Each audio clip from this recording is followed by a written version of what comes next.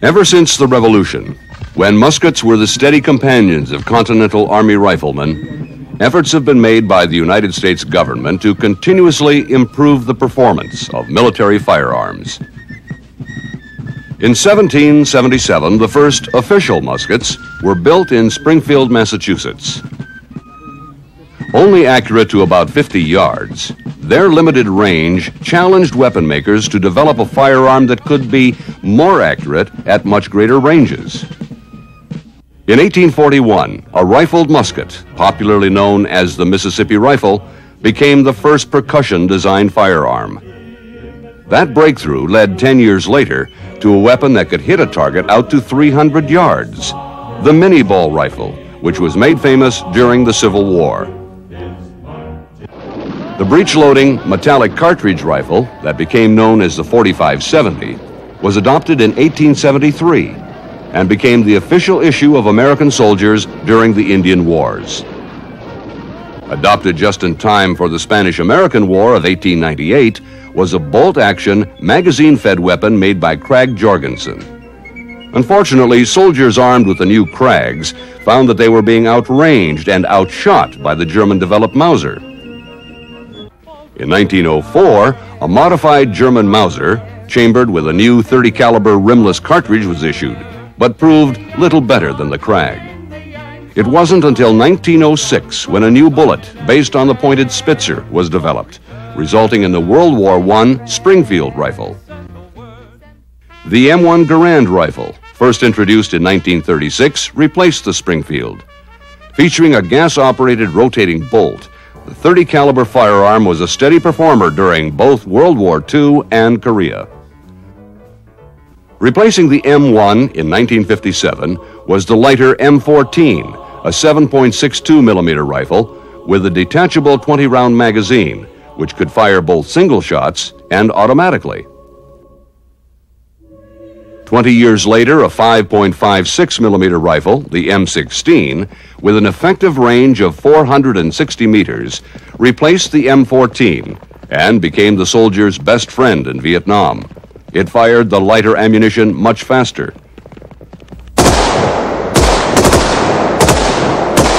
In its second improvement, the M16A2 now has an effective range of 550 meters, making it one of the world's most effective combat rifles.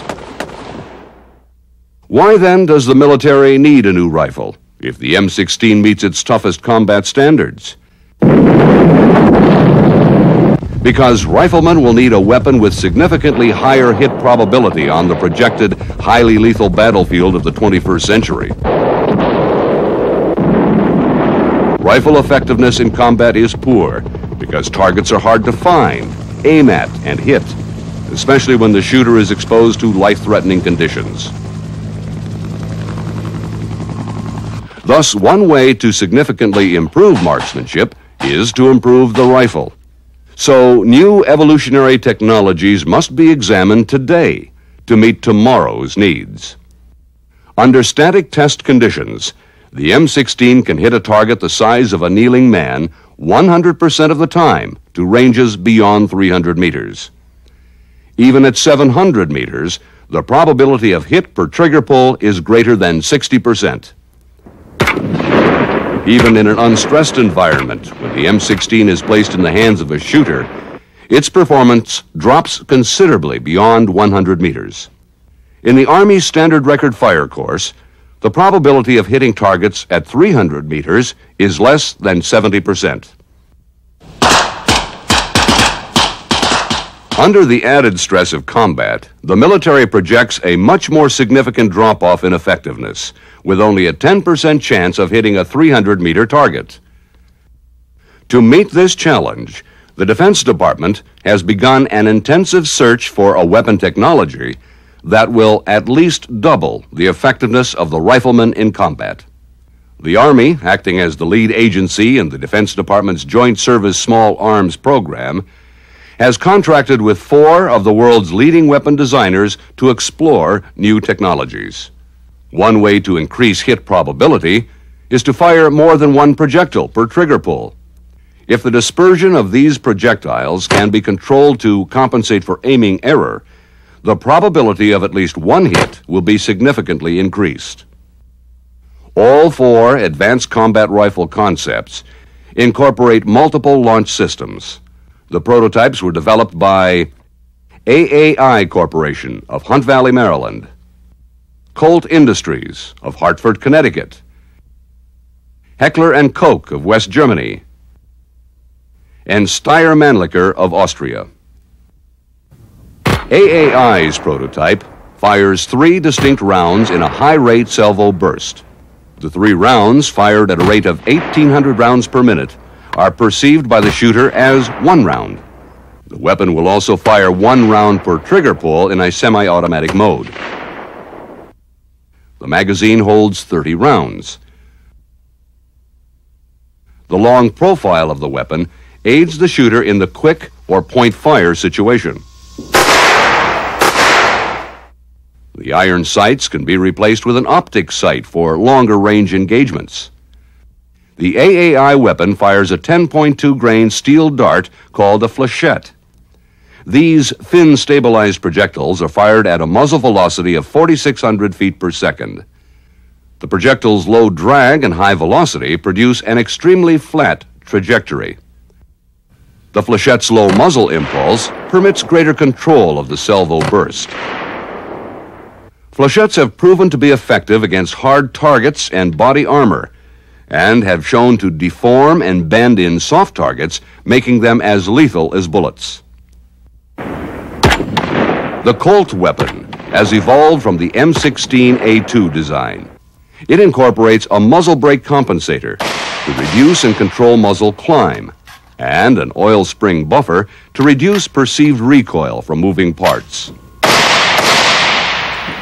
Human engineering designs have resulted in a weapon with a sight rib for point fire and an adjustable buttstock to better fit the shooter.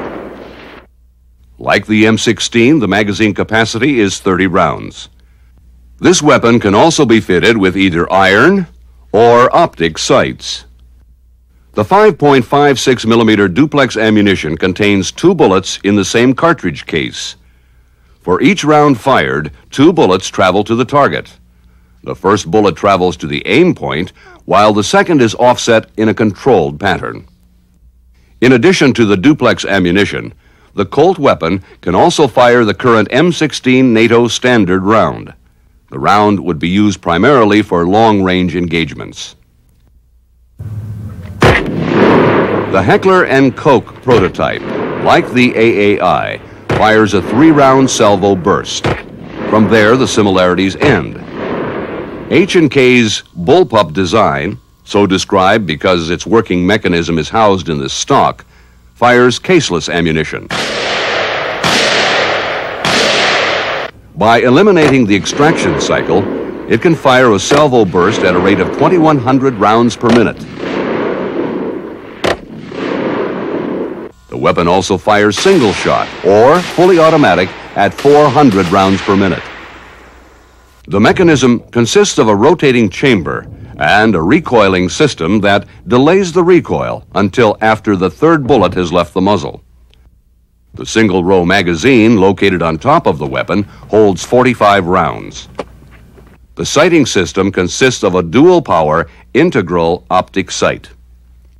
Its caseless ammunition weighs half as much as the M16's and is 40% smaller, a significant benefit to the rifleman. The round consists of 1 solid block of high ignition temperature propellant with a bullet inside. H&K's weapon and ammunition, with the exception of the optic sight, is identical to the G11 rifle being tested by the German government. The Steyr weapon, also a bullpup configuration, is the simplest design of all the prototypes. Its cylindrical plastic-cased flechette ammunition is fed in a straight line from the magazine into the chamber, which rises to the firing position. The weapon fires single shot, or a 3-round burst, at a rate of 1,200 rounds per minute. The current magazine capacity of the weapon is 24 rounds. The Steyr weapon can be configured with iron, or dual-power optic sights. Its plastic telescope cartridge weighs half as much as the M16 round and is ejected from the bottom, eliminating ejection problems with left or right-handed shooters. The round features a side-initiating primer and fires a flechette at 4,900 feet per second. The various technologies represented by these four concepts will be evaluated in a field experiment with Army and Air Force shooters on a specially designed range. As a control measure, the M16A2 rifle will be used alongside the new weapon prototypes. Not only are the technologies represented by the weapons new, so is the test range, which the Army has designed to measure and assess the effectiveness of the systems. Buckner Range, located at Fort Benning, Georgia, was totally redesigned and instrumented to provide more precise firing information than has ever been gathered before. Run by a specially designed computer system, its two firing lanes, which can be run independently, can present pop-up and moving targets from ranges of 25 meters to 600 meters. The location and behavior of targets have been designed to replicate the large aiming errors experienced in combat.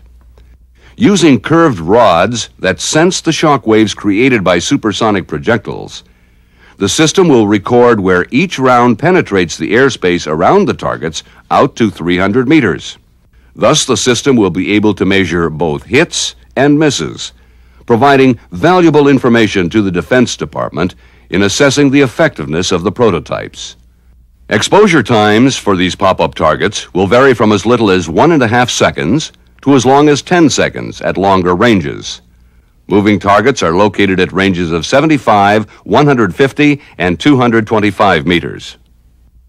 Selected moving targets are also covered by a series of curved rod sensors to maintain the airspace penetration window around the entire 60-foot length of travel. Moving targets are exposed for 3 or 5 seconds. Their two operating speeds of 6 and 12 feet per second simulate walking and running targets. The computers will control the behavior of the targets in the test. Rapidly appearing multiple stationary and moving targets will challenge the firers. The system will track every event: when the target is raised, when the round leaves the muzzle, and the time and location of the projectile when it passes through the target area. As the shooter fires, the round penetrates the target or the airspace around it. One computer accurately records where each round goes. A second computer controls the target presentation and data collection and tracks the operational status of each target. This computer also keeps a running total of hits and misses. The operator can rerun, pause, or override target presentations if necessary. Several other features of this system include simulated return fire,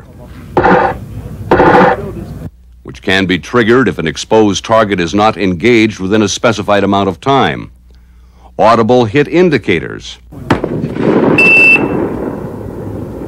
and monitors to record the heart rate of the shooters. To further stress the shooter, the Army and Air Force participants will exercise just before firing and will have the added pressure of team competition. But the primary stress comes from the range itself. Firers won't know which targets will appear, how many will appear at one time, how long they will be exposed, or whether the target will be moving, and if so, how fast. Additional stress will be caused by the wide target area. The results of these tests, scheduled through the end of 1990, will be assessed by the Armed Services' future needs. If these technologies get the go-ahead, U.S. servicemen could have a new combat rifle in their hands by 1996.